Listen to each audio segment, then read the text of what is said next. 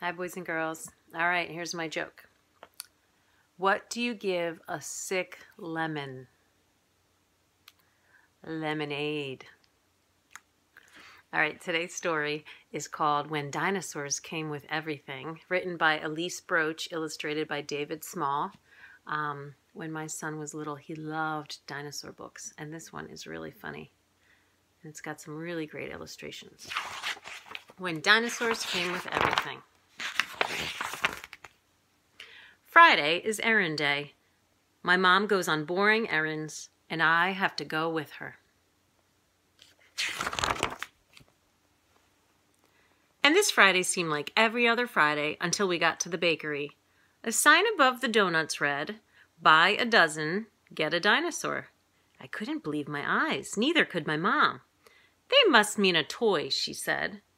But when I took the box of donuts, the lady behind the counter said, "Hold on, little guy. Don't forget your dinosaur."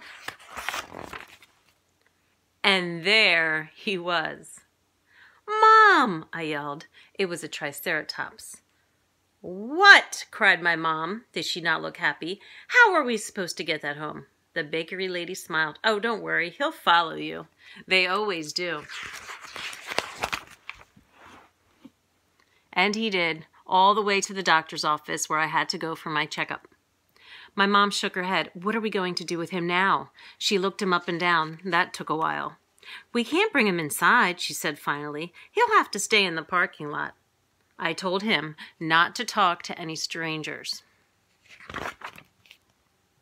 After my checkup, I asked for a sticker, like usual. "No stickers today," said the nurse, "just dinosaurs. With a shot, you get 2. "I want a shot," I said. The nurse smiled. "Not today, buddy, but you can pick up your dinosaur at the front desk." "Mom!" I yelled. There at the front desk was a stegosaurus. "What on earth is going on?" my mom cried. "It's a special day," the nurse explained. "Today, dinosaurs come with everything." "Yes," I said. "No," my mom groaned. We walked down the street, and my triceratops and my stegosaurus walked right behind us. Thud, thud, thud. They made friends right away. Across the street, other kids had dinosaurs too. I saw an ankylosaur, a duckbill, and a velociraptor. We all waved at each other. Our mothers glared and kept on walking. The mommies were not happy. "I think we better go home right now," my mom said. "But what about my haircut? The barber's waiting for me." My mom looked at the dinosaurs, then she looked at my bangs. "The barber always gives you a balloon, doesn't he? A nice balloon?" "Uh-huh," I said. I didn't want a balloon. I wanted a barosaur. At the barber shop, I gave my triceratops and my stegosaurus donuts for a snack. They waited outside and watched through the glass. The barber pumped the chair up high. He cut my hair too short, but I didn't mind because then he patted my head and said, "Wait right here, sport." He was gone for a long time. My mom tapped her foot. "I don't like this," she said. "Where exactly do they keep the balloons?" Just then the barber came back with something flying over his head. It wasn't a balloon. "Mom!" I yelled. It was a pterosaur. "This is too much," my mom protested. "Now listen," she said to the barber. "I think a balloon will do just fine today. Don't you have any balloons?" "Sorry, lady, no balloons. You get one of these instead."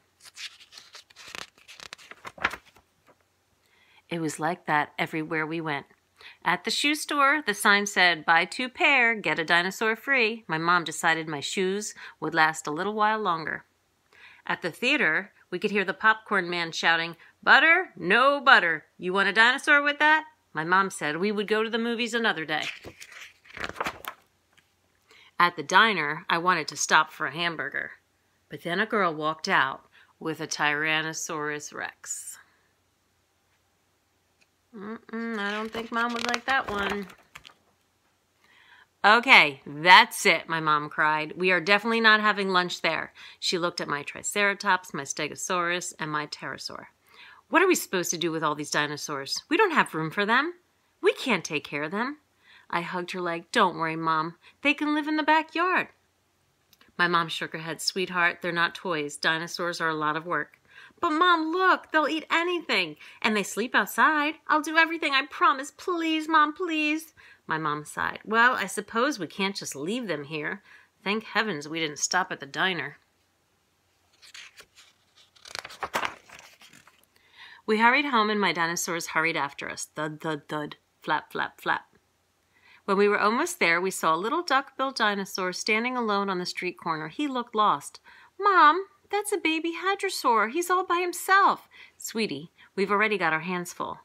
The hadrosaur followed us. It wasn't my fault. Yes, it was. When we got home, my mom needed to lie down, so I made lunch for the dinosaurs. Then I showed them where to go to the bathroom. I told him to stay out of the neighbor's yard because of his mean dog.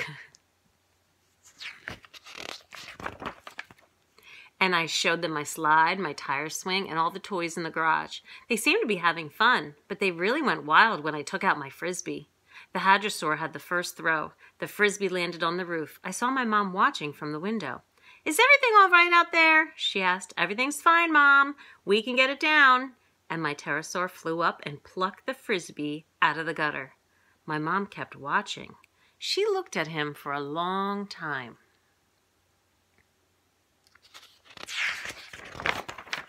The next thing I knew, she had him cleaning the gutters. And then she came out to the backyard with a pile of wet clothes. These spikes come in handy, don't they? She said. Pretty soon, my mom had thought of chores for all of my dinosaurs.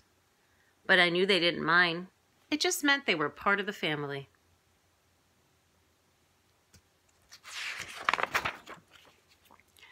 When we were finished helping, my mom said I could invite some friends over. It was bring your own dinosaur party. And guess what happened next? It's a pretty wild party.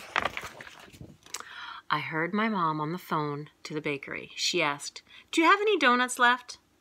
And that's when I knew everything would be just fine. Looks like Mom needed those dinosaurs to help around the house. Maybe you guys can get some soon. I hope you enjoyed the book.